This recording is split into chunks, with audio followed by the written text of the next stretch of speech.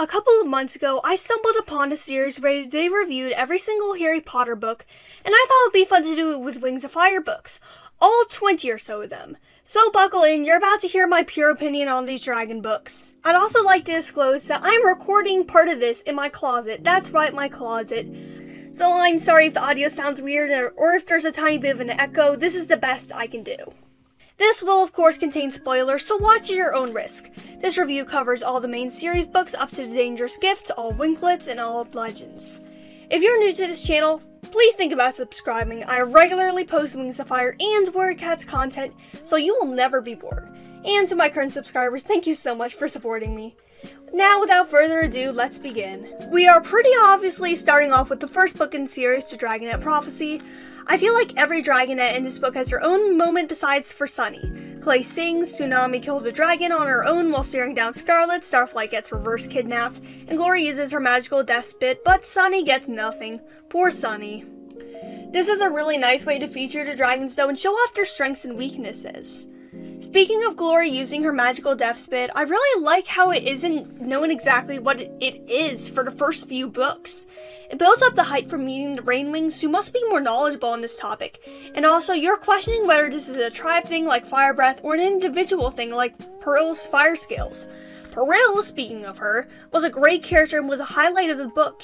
She's oblivious to how cruel she is, but it's the only life she's ever known, and to see her react to poor sheltered Clay is kinda hilarious. One scene in this book truly stands out to me, which is Vulture and Peril. Peril tries to defend her mother through a power of the champion known as the Champion's Shield. However, the only place where she could have learned it from is Vulture, as Peril could not read scrolls. Vulture is picked up and dropped by Scarlet.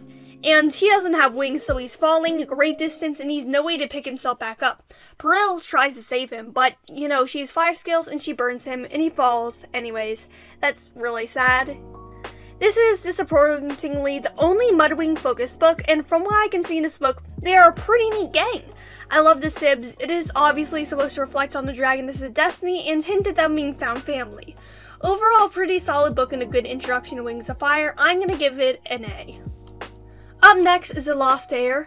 I love the attempt of an arc that Tui tries to have with the protagonist, Tsunami. She is shown to be aggressive at the start, attacking a Skywing who would have otherwise not seen them. After it is revealed that the Sea-Wing she killed in the last book was her father, I thought she would be more hesitant about attacking and perhaps would have a moment where she spares a dragon attacking her, where she could have killed them. Perhaps the one who initially tried to kidnap her, but nothing like that ever occurred. Blister was a bit of a letdown. We're always told she's smart, but we aren't shown that in this. She immediately comes off as creepy. It's a wonder she has any allies. Whirlpool is just as creepy as Blister, and he just makes me shiver. Coral is absolutely wonderful. She's abusive, she's a mess, and is lost in her own fairy tale land. She runs on book logic, and thinks for some reason that the dragon who has been under a mountain for 70 years has somehow been destroying her eggs, because it would, and I quote, make the most sense. Also, poor Riptide. His mother was sent into the battle despite only being a cook because of his father's actions. I wonder who raised him, because he would have only been 3 at the time, just a year older than Cliff and a year younger than Moon. I don't really like his relationship with Tsunami though. It feels a tiny bit too forced, but I can see why it happens. I just don't think it could have been romantic. I don't see the chemistry. This book gains a B from me. It's pretty chill. The Hidden Kingdom is the third book in the series. I don't like how Glory is constantly looking down on her tribe throughout the book. You can tell that the dislike of Rainwings instilled by her by the Guardians is still there, and I don't feel like she improved on that much in any of the sequels. I think the reveal that Nightwing's living on a crappy island was pretty well done. It starts sowing the seeds of doubt in the validity of the tribe, and also later the prophecy itself. Also, once again, we get an obligatory romance. This time, it's Glorybringer. I have a lot to say about that, however, I'm going to keep that to myself until the Assasin Winglet review.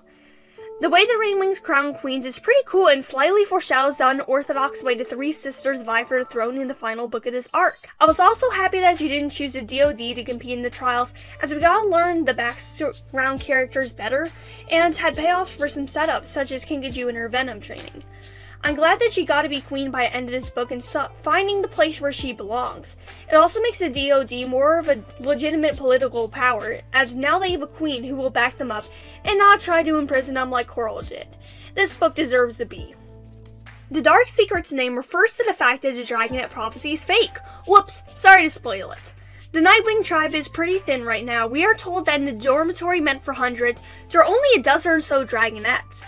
It's pretty apparent that the Nightwings are entering a genetic bottleneck, and just like the Hivewings, some inbreeding might be occurring.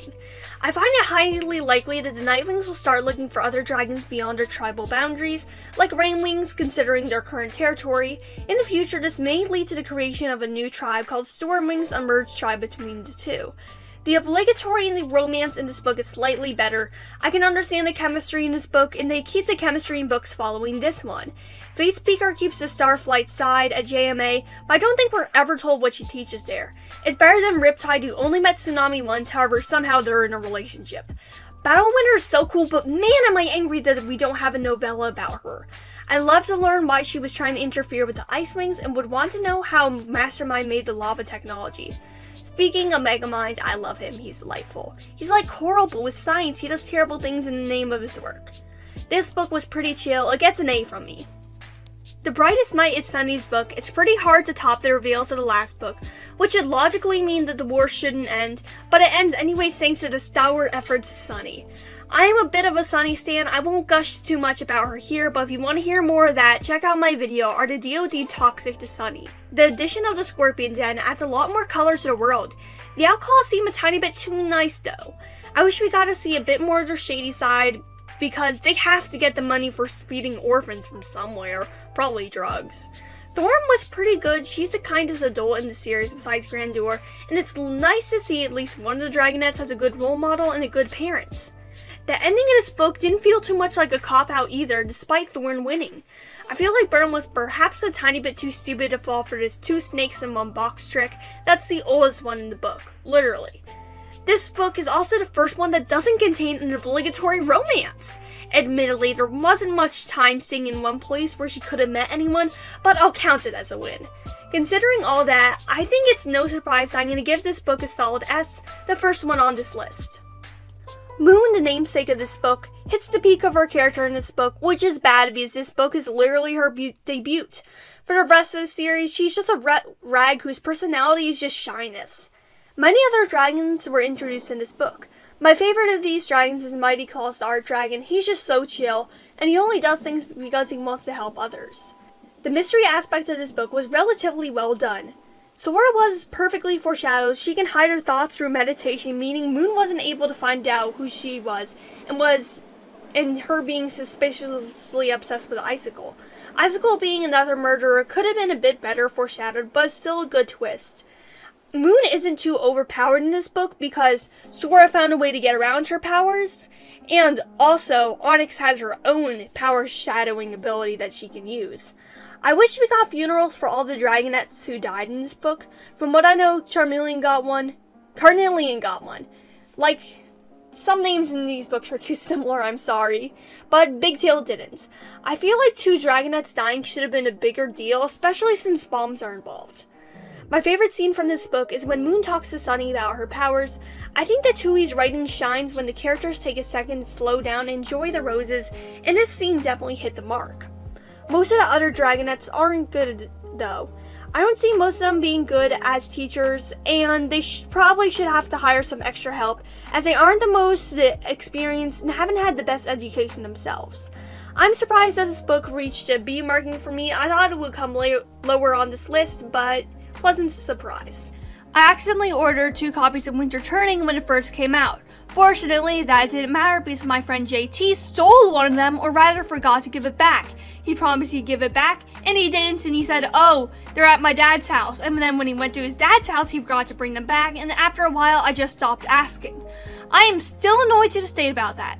During Moon Rising, Winter was mainly an asshole, kind of like the friend who stole my book, who was implied to have some depth. We didn't fully relate to him, but in this book, we get to see his backstory starting from page 1 and get to understand the choices he makes. There is one thing I don't understand about this book though, which is when Winter tells Icicle to tell Scarlet that if she can provide proof that Hailstorm is still alive, he would kill Glory. However, a few chapters later, Scarlet threatens to kill Hailstorm because Glory is still alive. Of course, Winter wouldn't have killed Glory. You haven't provided proof that he's still alive yet. Possibility was really cool. I enjoyed seeing the blends of culture in it, such as the Full Moon Festival from the Sandwings, which I suspect was appropriate for the Nightwings during Darkstalker's time. I like the Diamond Trial, however, the fact that it's rigged isn't surprising. Even if it wasn't, the lowest ranked dragon is not likely to be stronger than the highest ranked one. Without instructions, they'd probably still try to murder each other, so the outcome is pretty much guaranteed. I feel like it isn't talked enough in the fandom about the fact that Ghostslayer died hundreds of times because of the trial. I'm decently sure some fans don't even remember that part and assume that she had been asleep like Darkstalker based off of how few posts that I've seen about it, and by that I mean there's possibly only one map relating to it, Frozen Heart. This book is a B tier, could have been better, but I'm satisfied with what we got. Escaping Peril is my favorite book in the second arc. It was a nice break from the Darkstalker plotline that I didn't see going much anywhere. It was a book with no relevance towards the end of the series besides Charmeleon, but yet I love it so much. Peril is one of the most active characters in Wings of Fire. What I love about her is that she has no morals, she's insane. Glory and Tsunami have killed dragons and would do so if their life was in danger, but Peril literally tried to kill Winter because she was having a bad day. I'm not exaggerating, that's what happened. She is so unhinged. I love her so much. My only complaint is how she's a tiny bit yandere for Clay. I hate using that word so much, but it's the truth. She's obsessed, and it's the only reason for her being a good person. It's kind of like Winter and Moon, but just gender swapped, and I hate it. I can see where it came from, though. She's been abused and deprived of love for her whole life, so of course the first dragon to treat her with any degree of respect she idolizes. But if Clay makes one bad comment about a student, I can see that Dragonet's bed going up in flames real fast. I once again like Possibility as a setting. It's a charming place, and it makes the dragon world just a tiny bit more fleshed out. Tui's promised that we will spend more time in the city too, specifically focusing on the ruling power, which is called the Enclave. The dynamic between Scarlet, Charmeleon, and Peril was really fun to read after she got her powers taken away. Charmeleon genuinely cares about Peril, but not enough that he doesn't enchant her rudely. Scarlet thinks she has control over Charmeleon, but Charmeleon really only cares for himself. This book is definitely A tier. It's a lot of fun to read, even if it is a tiny bit cliched and all the plot twists you can see coming, but Peril just makes this entire thing worthwhile. On to the next book, Talons of Power. Peril is one of my favorite characters because his book gives him a definite arc, which is rare to find in the series. In the beginning, he went to Jade Mountain to get help, but in the end, he chases down the danger himself, all alone. He's also very sympathetic. We understand why he acts the way he does. He just really wants attention from his parents to make up for the time he was blamed for one of his siblings' deaths. All this to say that Turtle is the Chad version of Blue, and Blue is just rip-off Turtle. I'm a tiny bit disappointed that we never got to learn whether Flame was enchanted to attack Stone Mover, or if he did that out of his own volition. I personally do not believe he did. The reason he gave for attacking him was incredibly stupid. Why didn't he go to Darkstalker to get his face healed? And if he did he get enchanted to kill Stone Mover instead? I like the twist of an enemy being enchanted by Turtle, however it makes Animus Magic too overpowered if anyone can be given it. Animus Magic is overpowered already, you can create other dragons from it, such as Jerboa. And I suspect that if Darkstalker had an ounce less of civility in him, and he would have decided to bring back Clear Sight, and he would have been able to do so. I'd love to see more of Turtle and Anemone's relationship though. I thought we'd get to see at least one close conversation in them between DoD, but it doesn't happen unfortunately. I don't like the pawning off of the name of this book for the organization that Vulture runs. I feel like it should be a more exclusive title, but this book is still an A tier to be sure of it. Darkness of Dragons is a pretty controversial book, but let me give my unbiased opinion on it. It's a tiny bit rushed. Despite being the longest main series WOF book, they still should have slowed down and used more time. The book probably could have been separated in two, one in the Sand Kingdom and one in the Night Kingdom, and that would have worked better. In the Sand Kingdom part, I really enjoyed the chemistry between Keebly and Winter, and really saw what Tui meant when she said anyone in the Keebly, Winter, Moon triangle is shippable. They were very fun to watch. Also, props to Tui for not adding homophobia and having Vulture actually encourage their relationship for trading reasons. For some reason, fantasy authors, even ones who claim to be allies, don't often realize that it's fantasy where you can do whatever you want and you don't have to add homophobia for some reason, and your same-sex couples can be together without anyone questioning it. I'm glad this series doesn't have that pitfall. Cobra being a spy was an unexpected twist, but even though it wasn't expected, it still hurt a lot, as I'm sure it did for Ghibli, poor guy.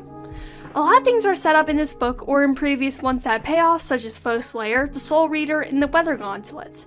Everything came together in the end in a way that was incredibly satisfying to see. Though I don't agree with all the authorial choices in this book is a solid B for me. Now it's time to talk about the last released arc in Wings of Fire, the Lost Continent Prophecy. First of all, I hate the protagonist Blue so much. You can watch my video on that. Blue's your pathetic protagonist if you want to know more about that, but to keep it simple. Blue is a blank slate character who is too much of a blank slate. He's also reactive rather than proactive, which isn't the best thing to have in a protagonist. The romance between Blue and Cricket seems rushed. I've noticed that most het romances in the series are, such as the ones formed in only one book like Glory and Deathbringer, Tsunami, and Riptide, and also Clay and Peril, but once again, understandable in that situation. With the exceptions of Darkstalker and Clearsight, Moon and Ghibli, and Thor and Smolder, it's just true. According to Blue, the anklet worn by all Silkwings releases a toxin into their body if they turn up missing, which implies that Hivewings have advanced technology as something would have to be used to signal it, like a radio wave. However, no advanced Hivewing technology was ever revealed, so the anklet just seems out of place in this low-tech world. That's pretty much all I have to say about this book. The rest is in the analysis video that I mentioned at the start of this section. Regrettably, this book earns an F. The Hive Queen was a great book, and it introduced us to the flip side of culture in the hives. Scarab is an absolute darling, and I love and cherish her so much. She sticks up for the little guy, and is the snarkiest, meanest old lady ever, and she deserves to act that way. Jewel is on thin ice though, even though she supports Silkwings. She's just a tiny bit self-absorbed. The Glitter Bazaar is cool. I always love a chance to draw characters in outlandish outfits they'd never otherwise wear. It is an underutilized backdrop for fanfiction and mapso, and it's one of the most carefree and unique places in Pyria and Pentala. The reveal of Cricket's quote-unquote mother being her grandmother was honestly unexpected. I honestly thought that Cricket would turn out to be a Silk Hive hybrid, and that's why she was immune to mind control. But Occam's razor won over, and of course the simpler answer is the one that wins out. I hope everyone in her family becomes unmind controlled and her parents get back together again.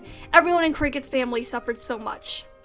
I didn't expect nor want the source of the hive mind to be a plant. Some types of wasps are parasitic, so I thought it could be Queen Wasp having a rare hiving ability. The antagonist to the arc being a literal plant is a tiny bit anticlimactic, and it's harder to hate a plant than a dragon. I am interested in why Cricket doesn't have a venom ability, because every Hivewing naturally has them, even if they aren't under control of the hive mind. So why doesn't she have one? Is she just disabled? Also, that plant is an ancient evil like Darkstalker, and it also controls dragons like Darkstalker. So it's the same villain concept in essence.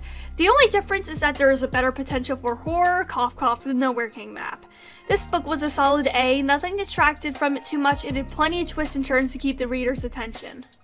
The Poisonous Jungle was mainly a traveling book, so it was pretty boring. Thankfully, the chemistry between the traveling dragons kept it from being too skippable. I don't like Bumblebee too much though. I find that written children and toddler characters tend to be a tiny bit annoying to me, and unrealistic to how real children act. Actually, it is realistic because I believe Bumblebee gets one dragon almost eaten by a carnivorous plant, which is something a 2-year-old who doesn't understand how carnivorous plants work would do. Oh, and can we just talk about them for a second? I was unsure of how repeating a rainforest habitat would end up being, and I feared it would just be a repeat of the one in Pyria, but was thankfully disproven. The poisonous and killer plants were just really fun obstacles, and they added a dash of color. The leaf speak was also cool. I understand where Tubi got the idea from. Plants, mainly trees, can actually communicate and share energy through their roots. I, however, do not believe that the fin on the end of the leafwing's tails is exclusive to those who can speak leaf speak. I feel like it was a tiny bit of an error in the artist's communication. Willow and Sundew have an amazing relationship, and it is one of the best main series romances, and I do not hate it like I hate the others. Every book seems to have an obligatory romance, but this is the only one that I'm not angry at. The reason for this has to be that unlike Tsunami and Riptide, Clay and Peril, Glory and Deathbringer, Starflight and Faithspeaker, they have known each other for a while, and the romance is not started and rushed during the events of this book. 10 out of 10 best romance. The other mind was pretty good in this book, however, that is because it was given an actual face for us to fear, that being Hawthorne, and I was pretty disappointed that he perished within this book. This book is another A for the Lost Continent Prophecy. The Dangerous Gift didn't have a lot of action in it, and it was mainly filler in my opinion, permeated by the occasional Other Dragon's Perspective chapter, where we actually got to see where the action was happening. This is the closest thing Wings of Fire has to an average Warrior Cats book with how much talking and not doing it has. Them introducing scavengers to the general population wasn't the development I wanted. Wings of Fire is supposed to be a dragon book, not a Dragon Rider book, and I didn't want the focus to be shifted like this. The characterization in this book was real nice though. I like seeing Snowfall grow up. I feel like there was no real reason for us to root for her to become more mature. I feel like seeing her and Mink interact and her show a soft spot could have shown us a reason to cheer for her development. Winter's characterization definitely hits the spot for me. We get to see him respectfully interact with Moon, even though he doesn't want to talk about the events from the past. Both of them are getting over it. While this book was mainly talking, I like what was being said. All the relationships in this book felt fleshed out, and my favorite has got to be between Thorn and Snowfall, where Thorn tries to cheer Snowfall up and give her tips on being a queen. I know that she was thinking of Sunny during that entire interaction and what she would do if Sunny ever became queen. My second favorite relationship was Jerboa and Glacier, and how initially Snowfall views them as business partners. However, as she becomes more compassionate, she realizes that they're actually friends. Speaking of Jerboa, her chapter saved the entire book for me. I was ready to write the book off as entirely skippable, and then blam, straight in the feels.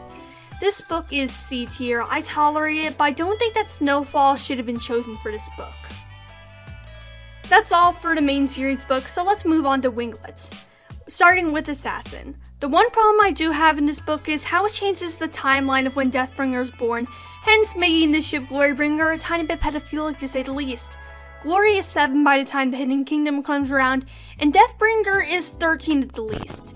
While dragons mature around the age of 8 and then slow down maturing, this still leaves Glory at the human equivalent of around 17, while Deathbringer is around 23 to 25, which is a common age of grooming, as college students take advantage of young high schoolers. Do not despair, fellow shippers, as there's another ship that also involves the reigning royal family that you might like. Hear me out, Jambubringer. Now think about it, both of them like teasing Glory and being like older brothers to her. I've noticed that their relationships with Glory are relatively similar, making this ship to me even a tiny bit weird back then. While Jambu's teasing may be intentional, I have a feeling he would laugh a lot at how Deathbringer could embarrass his sister.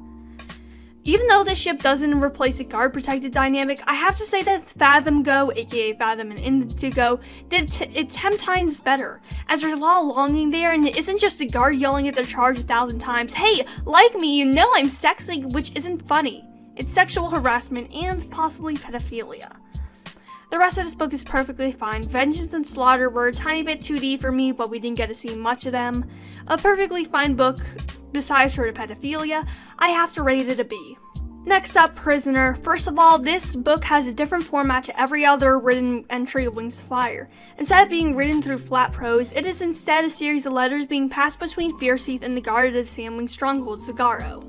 Second, when I first read this novel, I pretty much dismissed it and thought nothing would ever happen in this novel that would ever be relevant again. Well, Rogan with no reading comprehension and no sense that writers like to save villains in their back pocket, they did come out, causing me to reread this novella and be like, damn, I should have seen the clues. I feel like this book is very overlooked in the fandom. I don't think I've ever seen an AMV with content from it, so I'm going to be looking out for songs that fit it. Overall, this book is a B tier. Runaway is the most popular winglet by far. It has several maps dedicated to it and several more which include scenes from its pages.